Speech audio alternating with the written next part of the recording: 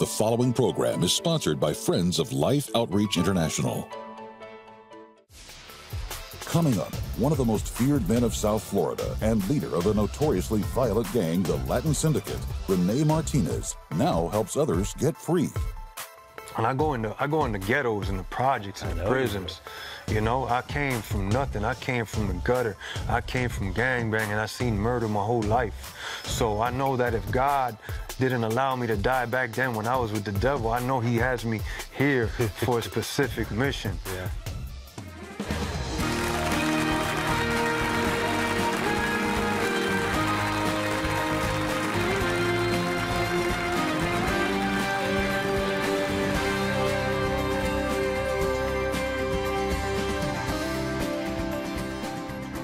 Welcome to Life Today. I'm Randy Robinson. Tammy Trent is with me. And Tammy, you weren't here about 5-ish years ago, several years ago when René Martinez was first on the show, were you? No, I wasn't, but I'm going to tell you, thinking about this show today, I went back and started Googling a bunch of stuff, and I am beyond excited that he's here with us today. Well, and I'm excited for you to be with us. If you haven't heard his story, it's going to bless you. In fact, I was telling René before the program that I still see comments on YouTube from people that have watched this over the years. It's just having an impact. And man, what God does in our lives, just the ripple effects just keep going out forever. So glad you're here. And René Martinez, welcome back to Life Today. Thank you for having me. All right, now I know I set that up a little bit.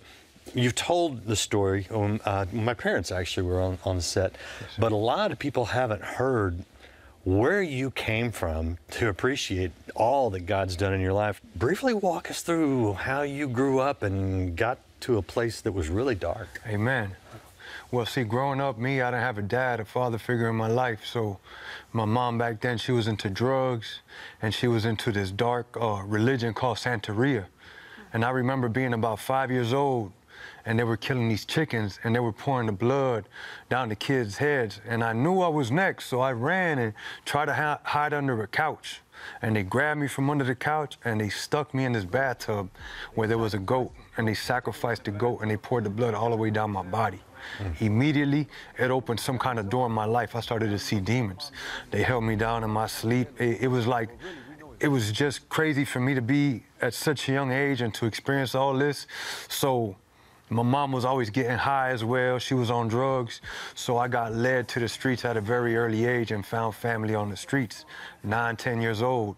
We're stealing cars, we're breaking into houses, we're spray painting on walls. And one night I was 14 years old and we stole a car. We got on a high-speed chase and we're flying through red lights. The next thing you know, my whole life blacks out. I woke up weeks later with all my bones broken. I was facing manslaughter charges. I had to learn how to walk again. And I had to learn my lesson. I went right back to the streets. Started to gangbang again, started to rob again. Next thing you know, I get caught up with attempted murder charges at 16. Wow. And during this time, after that, I got sent to a facility, then I got out. And I remember right before I caught those charges, we were in a situation where me and my mom were homeless. And my mom was so depressed that she tried to commit suicide for the second time in her life. And I found her half dead. So what did I do? I ran, I grabbed the phone, I called 911. They came and picked her up. She goes to the hospital, comes out the hospital, and ends up getting invited to a church retreat. Her whole life changed. I'm talking about 3 days. Her whole life changed. She comes back talking about Jesus to me. And I'm like, this lady's crazy. What you mean, Jesus? So I didn't understand because I was used to, you know, the witchcraft and her getting high. So I just ran from God my whole life. And by the time I was 17, I became the leader of one of the most notorious, biggest gangs in Miami-Dade County. And I just ran them streets, and I was just lost my whole life. Many nights I found myself fighting for my life. Half dead, beat down one time, left for dead, blood in my brain. I've had guns jamming my head. They've had hits on me. I've been in cars riddled with bullets multiple times, and that was my whole life, in and out of jail, hospitals, funerals. It was like a normal thing, a normal life. And it's like I never learned my lesson. And I'm gonna fast forward, 2003, I had a friend. He kept inviting me to this church. He's like, oh, come on, let's go to this church. Long story short, I'm like, man, I'm not with that church stuff, but he ends up convincing me. So I walk into this church, I'm sitting down, and the pastor, he was preaching on gangs. And for the first time in my life, I felt God tugging at my heart. Because throughout my whole life, after my mom tried to commit suicide, all she was doing was praying for me. You know, so God heard her prayers, because, man, I'm in this church now, and I'm feeling God tugging at my heart.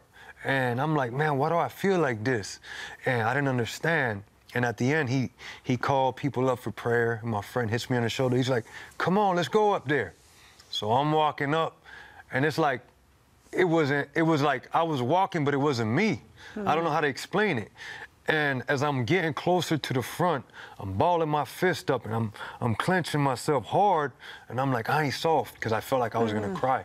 I'm like, I ain't soft, I ain't soft. And I just broke down crying like a baby. And then 2-3 days later, I ran from God, because I didn't know how to let that image go. You know, I was the leader of a gang. I had all this rank in Miami. I was calling shots. I was doing so much that I just didn't know how to let that image go. Yeah. A year later, I met this guy named Kimbo Slice, and they were doing bare knuckle fights in Miami. So I'm like, one of my friends was fighting for him, and I'm like, man, I want to show them what I got, man. Talk to him for me. And I ended up going to the backyard, knocked the first guy out in 7 seconds, and I just kept fighting and winning. And my name got so big in the underground bare knuckle circuit that Telemundo came, and they wanted to do a story on my life in Spanish, and they said, we want you to become a professional MMA fighter. And I'm like, I ain't never trained. I said, if you pay for my training, I'll fight. Like, and they paid for my training. 6 months later, I'm fighting professional. It was 6 months of training. We jumped in a cage, fought a guy from Thailand with 127 fights. I beat him, and it's like my name just kept getting bigger and bigger. I started a gangster rap label, because some of my friends rapped, and I said, we real gangsters. I says, we could rap, we could spit this, because we really live this. That was my mentality. The devil had me so blind, so blind. I said, we're gonna make all these millions. You know, I was so blinded by the things of the world, man. So I was connected with celebrities. I had the money, I had the fame, I had all that. But I was so empty inside, and I was mad at the world. I had so much rage inside of me, because growing up without a dad and without a father figure, I just had so much anger in me. And this one night, I was in a garage, and I felt the demon of death calling me. For the first time in my life, I thought about hell. Other times I left my house, I would be like, man, I wonder if I'm gonna make it back home, but I didn't care. I didn't care. And it's like this one night, it's like I had a spiritual awakening. For the first time in my life, I thought about hell. And that's when the Lord spoke to me. And he spoke to me, it wasn't like a loud, audible voice in the sky, it was something within me. And he said, I spared you for such a time. Either you come now, or I'm gonna remove my hedge off you. My whole life flashed before my eyes. And I surrendered it all to the Lord. And I remember after that, I'm walking down the street to feed the homeless. I just wanted to get back, because God saved me from so much. I was homeless at one time. So I'm walking to feed the homeless, and there's a guy in the corner with a big Jesus shirt on. And I'm like, man, I like your shirt, homie. That's what I said. I like your shirt, homie. Just like that. He's like, praise God. He said, where you going? I said, I'm gonna go feed the homeless. We got the food on the other side of the block. He came with me, and when he started to preach the word, I felt the Spirit of God speaking out his mouth. And he told me, brother, you must repent and be baptized in the name of Jesus Christ. And April 10, 2016, I'm in South Beach, Miami, Florida, and I went down in water in the name of Jesus Christ. And when I came out that water, I got filled with the Holy Ghost. I've never been the same. I've never been the same. He just put his word in me now, and it's like I just go from state to state, prison to project, everywhere, preaching the gospel of Jesus Christ. That's it. This all I'm gonna do for the rest of my life. What year was that? 2016? That was 2016, April 10th. Your life was transformed. My whole life was transformed forever. You've never looked back. I never looked back. Did he break you then also, the anger that you felt in your life? See, everything. It's like, gone. I know for a fact that I was controlled by a demon. I know it. And the day I went down in water, as I was walking to the water, I was talking to the Lord from the inside of myself. I'm like, Lord, remove all these things from me. I don't want them no more. Yes. and he heard me. It says he hears a true broken and contrite heart. I truly repented from the bottom with a true godly sorrow. And when I went down in water, I came out that water, I got filled with the Holy Spirit, and I started to learn that word. Hallelujah. I ain't never been the same. So you know what I love about seeing you again here is that the René Martinez, we called you Level because that was your street name. Yes, sir. But you don't go by that anymore because God's given you a new identity. New name. New life, new identity. Yes. What's happened since then? Just going forward since that day. I've gone to Los Angeles, I've gone to Atlanta, I've gone to New York, Philadelphia. It's just like the Lord sends me to these spots, and I go in there. And I go in the ghettos and the projects and the prisons. You know, I came from nothing. I came from the gutter.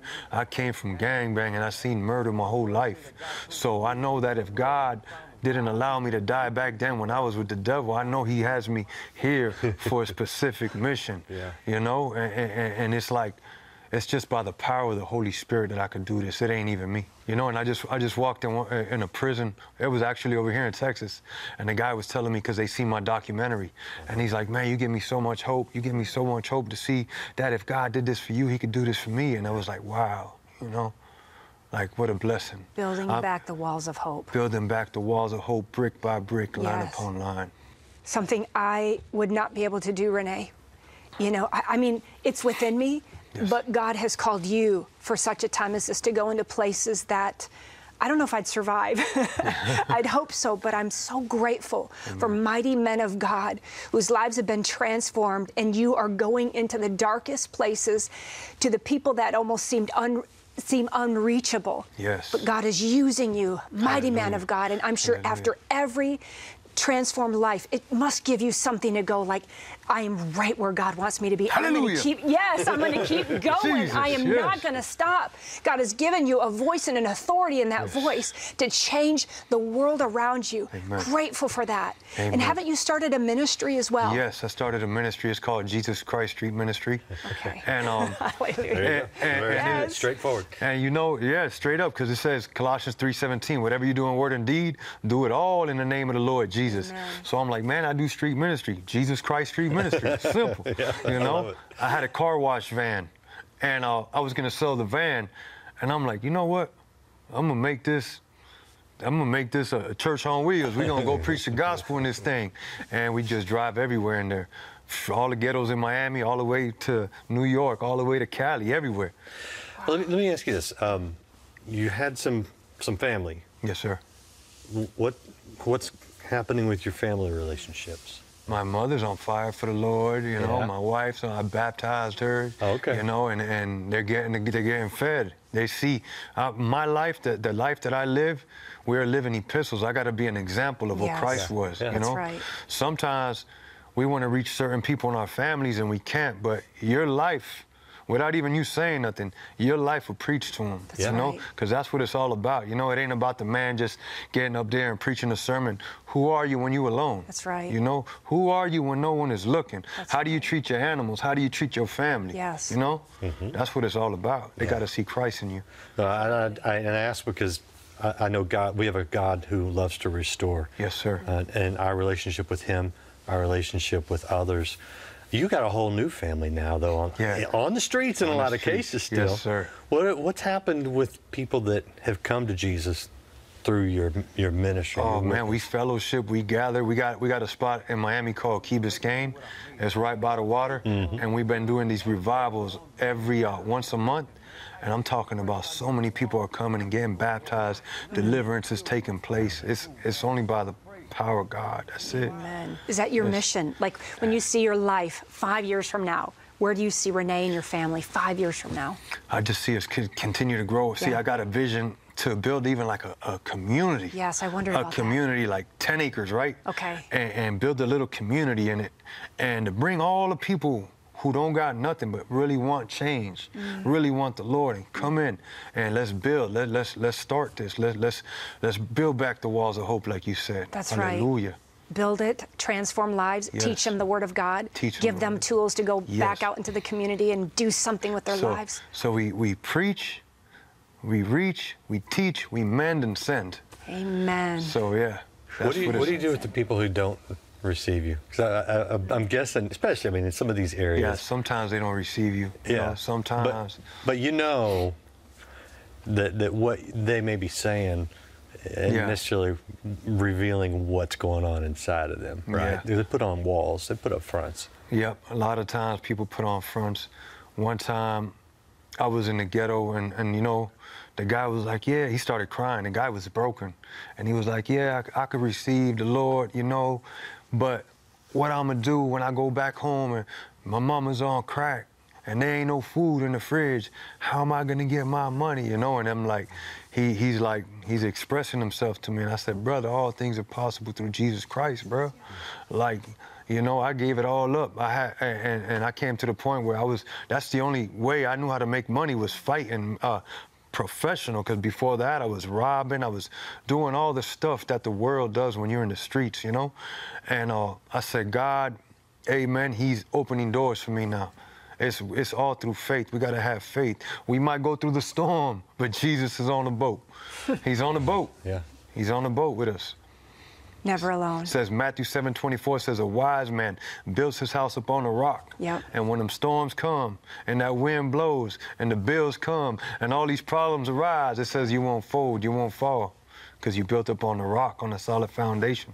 What's the biggest storm you've faced since coming to Christ? I've had guys now get in my face in the streets and, you know, curse me out. Wow. And just to be able to walk away is so, it feels so good, you know? First time a guy pulled up next to me in a car, cursing me out, and that was the first time that had happened to me when I came to Christ. And I just grabbed my steering wheel and I drove away praying. And I was like, wow, I was able to overcome this. Yeah. You know? Yeah. What would you have done before? I would have took his whole head off. but that man died, you know? Yes. Yeah, but that's what I would have did, you know? You know? And I thank God that I'm a new creation in Christ, you know? So here's my question, because, you know, a lot of people that watch, especially the Christian television, I mean, this program will be on social media and some other places too, or you never know who's going to see it, but a lot of people who are watching the program now, Yes. they have a son, a grandson, maybe a daughter or granddaughter who they don't have any hope for. They think, man, they're in the world, the world's got them, they may have addictions, they may be living a violent lifestyle, and they're watching this going, there might be hope. Yes. What do you say to that parent or grandparent who's been praying for that child for so long and they're just on the edge of losing hope? Don't stop praying. Don't stop praying, because my mom never stopped praying. You know, when I remember she told me, I would pray that your daughter would just get to see you one more year every time, because she thought I wasn't gonna live.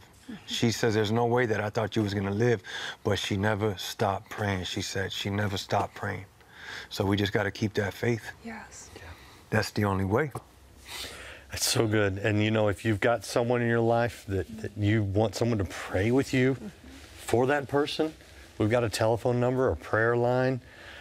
Just call and you can agree with somebody in prayer, maybe for that son, the grandson, your granddaughter, whatever. If you want prayer, use that number, because Life Outreach International, you know, we love the stories, Tammy, like this, you know, of what God can do. Situation that looks like it's completely beyond hope. Someone who looks like the devil's got them, or they're in a bad situation that they're never going to get out of. But we say, you know what? We serve a God who's bigger than any situation out there. And there are a lot of people that are in bad situations right now. And we want to be the hands and feet of Christ and reach into these areas that you've seen, Tammy, and do something amazing. Amen. You can be a part of it. Yes. Watch this and you'll see how.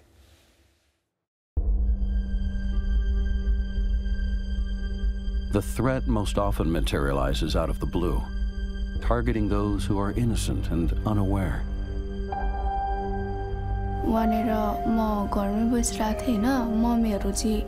धान काट्नु जानु भएको थियो अनि हो त्यतिखेर वनेर diary ब्यागमा मलाई थाहा भएन. It appears friendly at first, but inevitably its true colors are revealed. दिन्छु राम्रो लाउन दिन्छु नभए त गइनस् भने तल म मार्दिन्छु भन्यो अनि अब त्यसो भन्दाखेरि हैन अब अरूलाई त के लाग्छ र हैन With one final maneuver, the trap is sprung, and human traffickers have snared yet another victim. खाउन केही पनि हुँदैन भन्नु अनि खाएँ अलिकति मात्रै याद भयो त्यहाँदेखि म हिँड्दै आएँ हैन अलिअलि याद छ त्यहाँनिर हिँड्दै आएँ त जब अलिकति रोड चारलदेखि आएपछि मलाई थाहा भएन. Pooja was only 12 years old when this nightmare became her reality, linking her to countless others like her who are approached, drugged, threatened, and abducted before anyone even notices.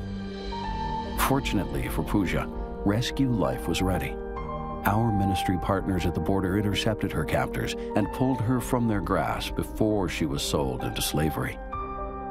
यहाँनिर आएको रहेछ मलाई थाहा नि भएन अनि हुस आएपछि म त हस्पिटलमा थिएँ बिहोस भइसु हैन तिम्रो दिदीहरू जस्तै हो भन्नुभयो यतिखेर मलाई मेमोरी नबजाको भए म कहाँ पुग्थेँ होला भन्ने.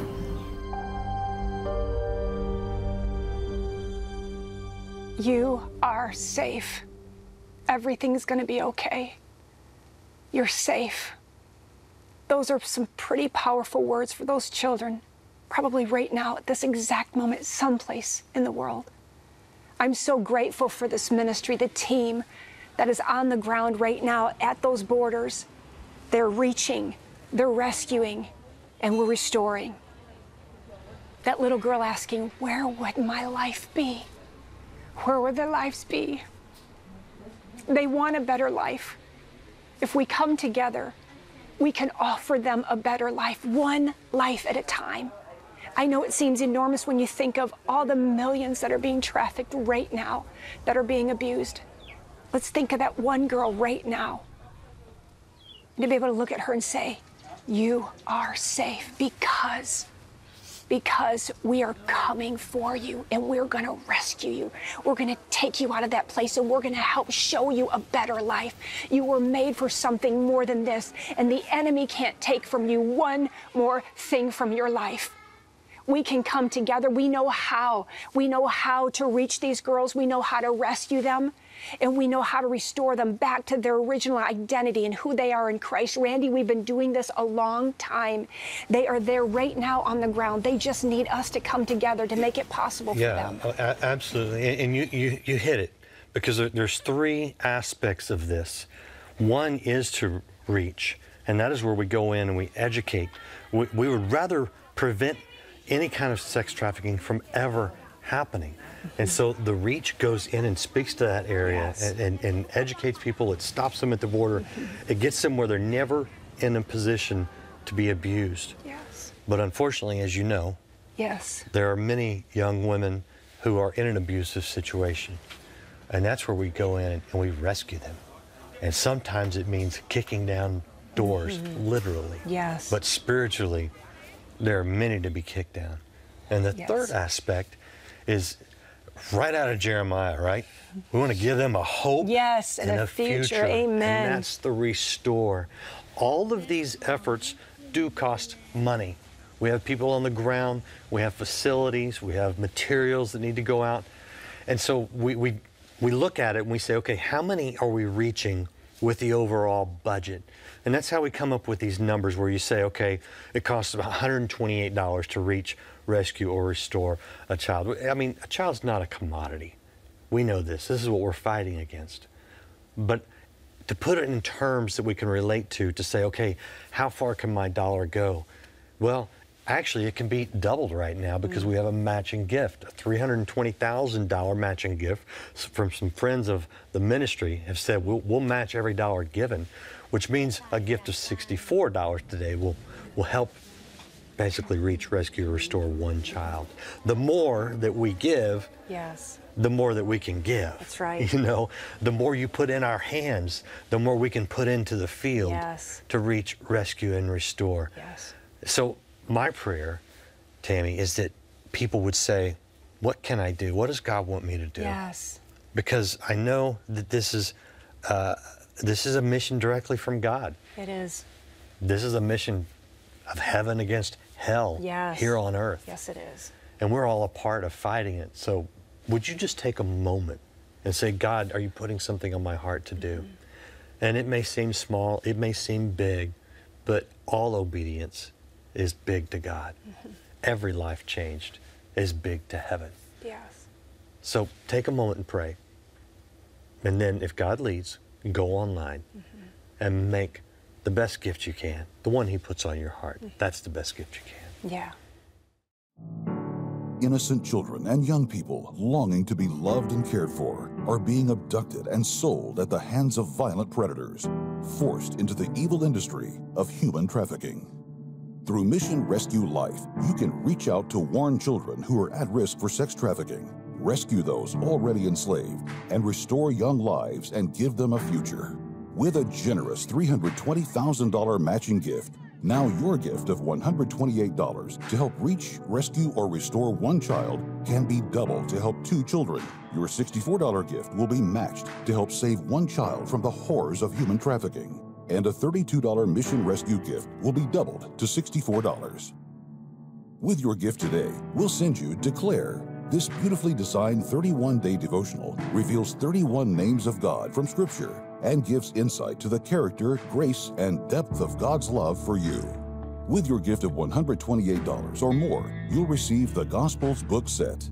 This special edition collection of the 4 Gospels in the classic King James Version includes journaling space opposite each page of Scripture, so you can reflect as you read, the perfect companion for your daily time with God.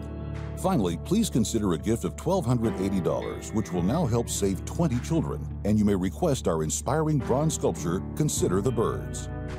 Please call, write, or make your gift online. Let's reach, let's rescue, let's restore.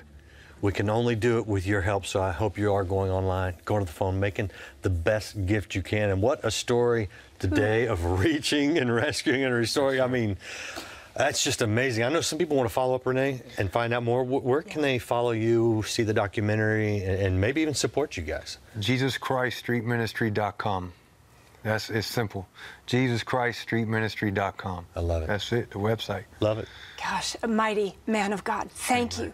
Thank you for listening to the voice of God. Thank y'all for having me. Thank you so much. Amen. And I hope today that you're able to listen even a little bit more, lean into the voice of God. He wants to build back hope in your life.